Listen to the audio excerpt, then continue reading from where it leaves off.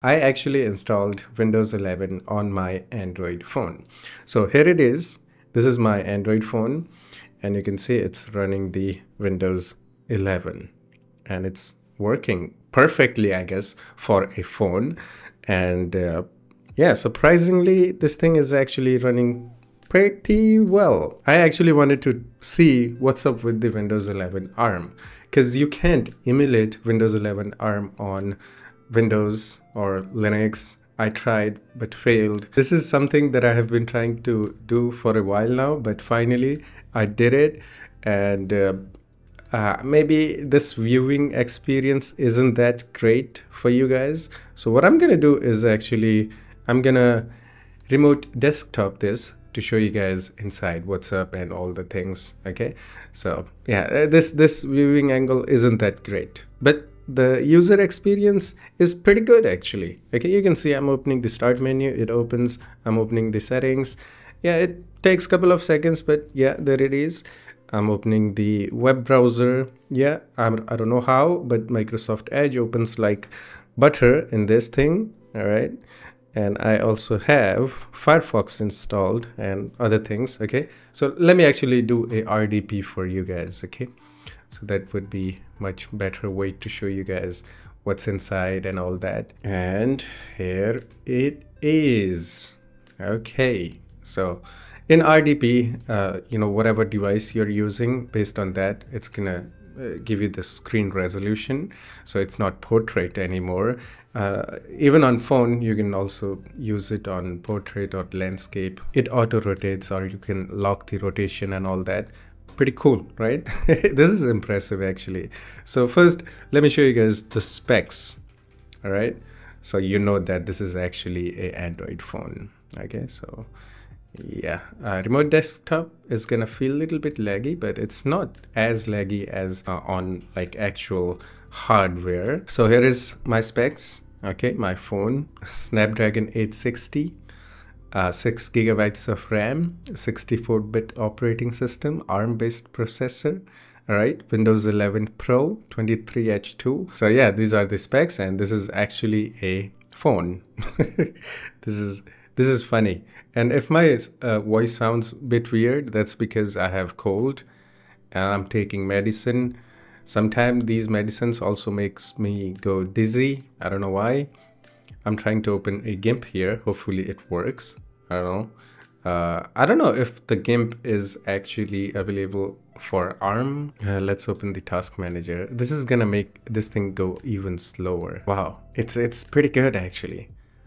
20% CPU isn't that bad for a phone. Okay, memory. Let's go into the performance. Wow, the GPU is also working. Look at that. GIMP is still loading. It's not giving up.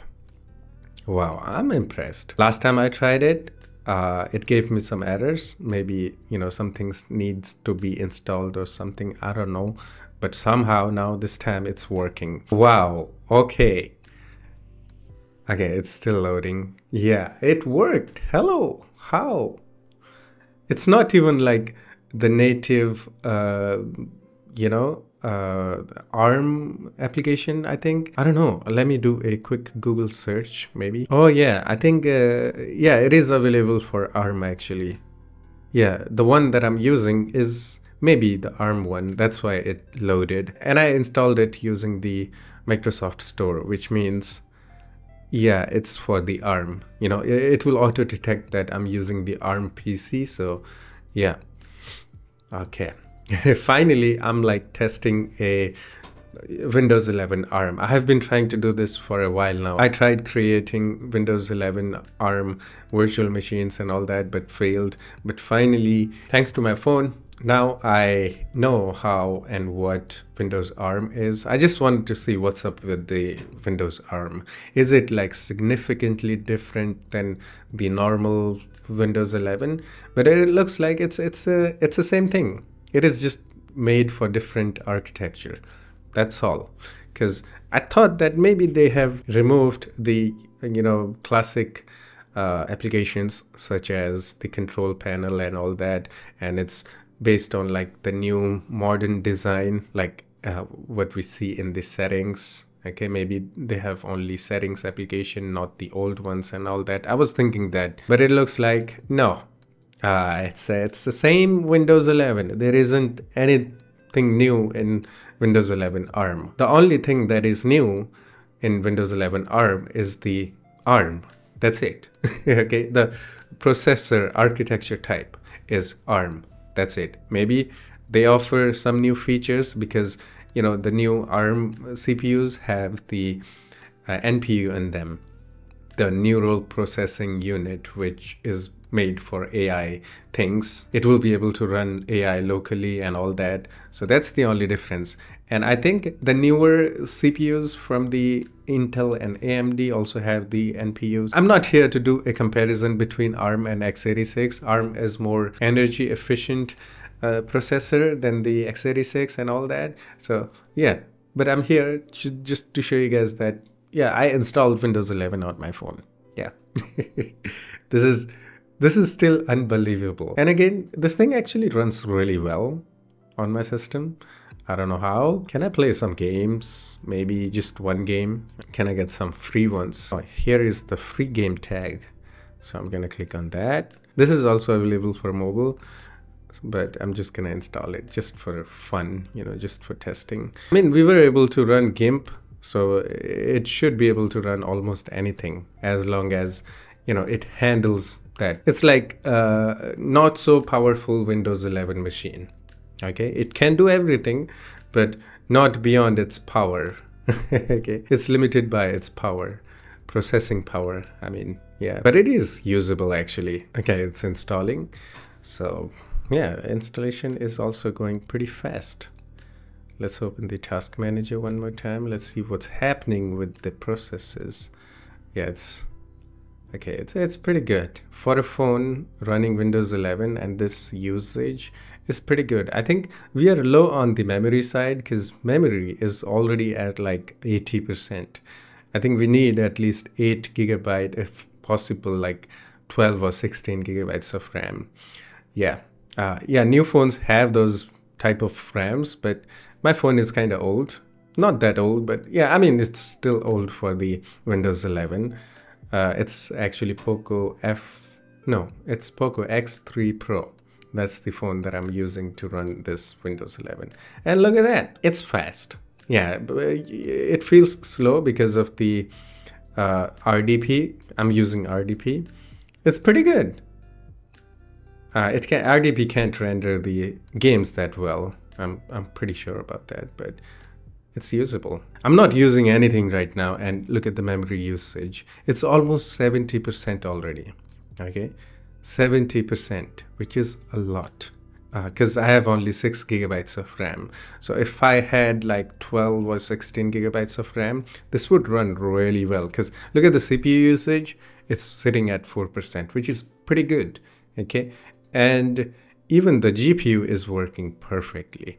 Okay, so you can see there is the video decode happening. I think this is because of the RDP, or maybe not, or whenever I like move these things, yeah, this will go up because the video decoding is happening. Or no, it's the 3D acceleration happening. Oh, okay. No video encoding, decoding. Okay, let me actually see if the OBS works here. Let's download the exe file. This is not officially available for ARM. I'm pretty sure. This is a normal x86 application, and let's see if we can use this. Okay, OBS setup. Let's go. Program files, OBS Studio. I'm pretty sure this is the normal, x86 application. If you run x86 applications on Windows 11 ARM, I'm pretty sure this is some kind of a emulation happening, or some kind of a layer, like the compatibility layer thingy is happening here. So it's still not gonna give you the native performance. Okay, it's like if you have ever used a Linux before, so there is this thing called Wine, Proton, all those things. Those things are actually compatibility layers to run Windows applications on Linux. So I think the similar thing is happening with the Windows 11 ARM if you want to run the x86 applications. Okay, so it's not gonna give you the I mean, I don't know. Okay, I cannot confirm this, but I'm pretty sure this is like it's not gonna give you the full native performance or all that. I think so, if the app is not natively available for ARM. Okay, so I'm trying to open the OBS Studio. Let's see if this thing actually works. Yeah, it is trying to launch, so maybe it will take a couple of seconds. Oh yeah, it did. Okay, can we do the screen recording? That's the question. Da-da-dum-dum. Boom, boom. Okay, so let's do a display capture. Oh, wow, unexpected. Wow, it's working. Now we have double crosshairs. I don't know why. Okay, let's see. I'm gonna go into the settings. Yeah, it's a bit slow. I think we are low on the RAM. We need RAM, or yeah, I don't know. Maybe the storage is also not fast for Windows 11, but it is unbelievable. I want to go, let's go simple. Recording, I'm gonna go with, no, I'm gonna have to go to the advanced recording. Now, encoder. Is it really gonna support AV1? But it has the option, so let's actually select that. Boom, boom.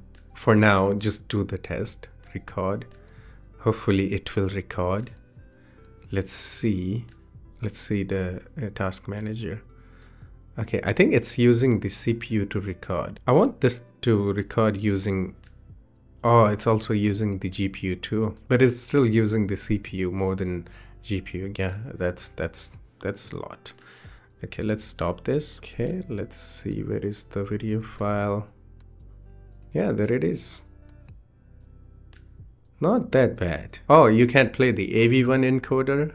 Okay. Wow, I'm actually impressed that this thing actually works. I think we need to talk about how I did it and what's happening and how is it possible to install Windows 11 on Android phone.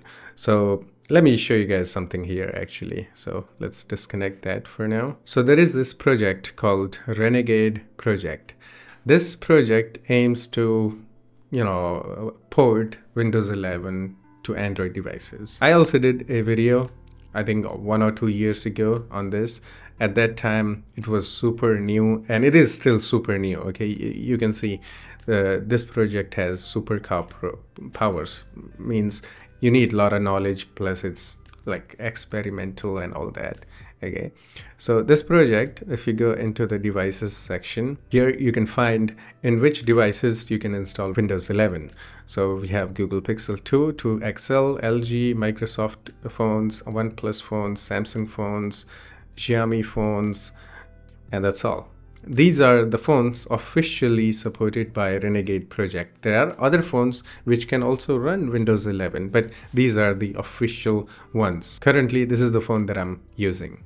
Okay, and yeah, the installation guides and all the files that you require, like the drivers and everything, is available at GitHub. Yeah, this is actually, how do I say this?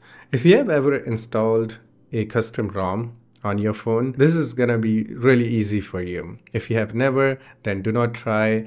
Even for experts, like you have installed custom ROMs before, it still requires a little bit of knowledge. Okay, you know how I think Windows as an operating system, it's a universal operating system.